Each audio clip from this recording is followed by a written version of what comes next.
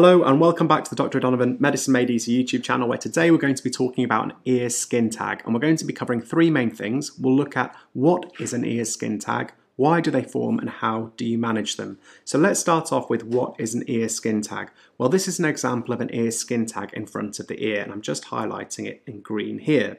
So if you remember from the last video where we covered pre-auricular sinus, things in front of the pinna, so I'm highlighting the pinna here in green, can be called pre-auricular.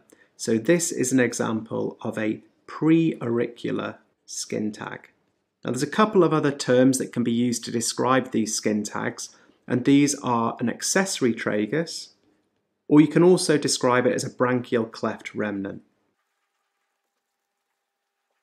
Now this is important because it leads us on to why these are formed. So I'm just going to erase this now and we'll talk briefly about why these get formed.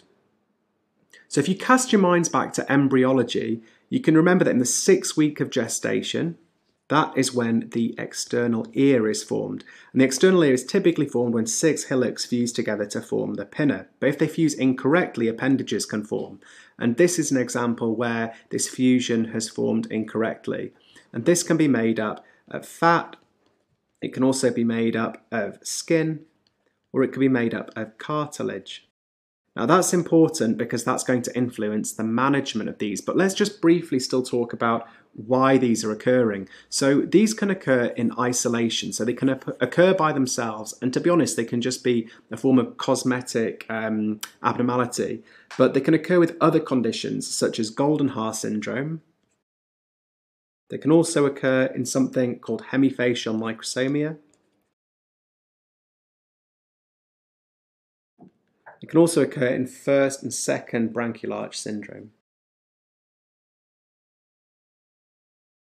Now this is really important to know about because although much of the time this is a cosmetic abnormality, it can also lead to or can be associated with hearing loss. So if you notice this on a child, you should make sure you do a full hearing assessment. Obviously you can be guided by your audiologist if you have access to one.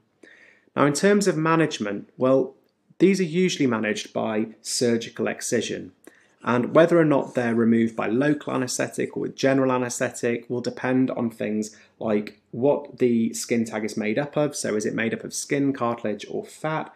It'll depend on the number of tags and the complexity of them. So I hope I found this video useful. Remember, we've covered what is a skin tag, we've covered why you can find them and the conditions they're associated with, as well as the management of skin tags. If you'd like to do some further reading, I've included some links in the description box below. And remember, if you enjoyed the video, please like it and subscribe to the channel for similar videos in the future.